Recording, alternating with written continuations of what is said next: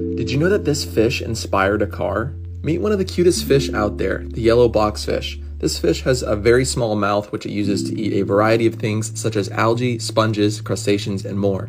The real challenge is just fitting it into their tiny mouths. Generally, these fish live a life of solitude because nothing wants to mess with them. Why? Their bright yellow color with black spots is an indicator that they may be poisonous to predators, which indeed they are.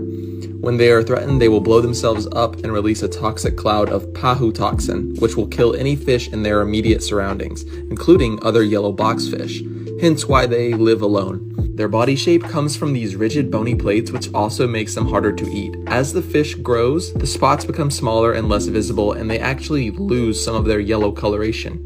They're found on coral reefs around the Pacific and Indian Oceans. Their small box-shaped body allows them to turn very small circles and gives them the ability to maneuver a reef with ease. This fish was also